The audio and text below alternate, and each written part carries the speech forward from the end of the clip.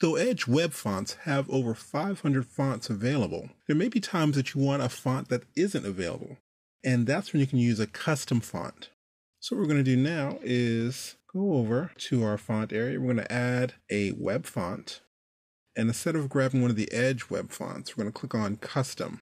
So what we're looking for is the title or the font fallback list, as well as the embed code. So what I'm going to do now is go over to Google Fonts, and you can simply go google.com/fonts. There's no need to log in or anything. You can just download any of these fonts for free. And I'm going to go ahead and grab this font here called Girl Next Door, and I'm going to click this little button for quick use. And if we look right here, it's actually going to tell us how long this type of font will take to load on the page. And it looks like a pretty fast load speed. I'm going to scroll down, and what I'm looking for is the embed code here. So I'm going to click on JavaScript, and I'll select all of this code. And let's copy, Command-C, Control-C on PC. And I'll go over to Edge, and I'm going to paste this in the embed code area. And let's go back.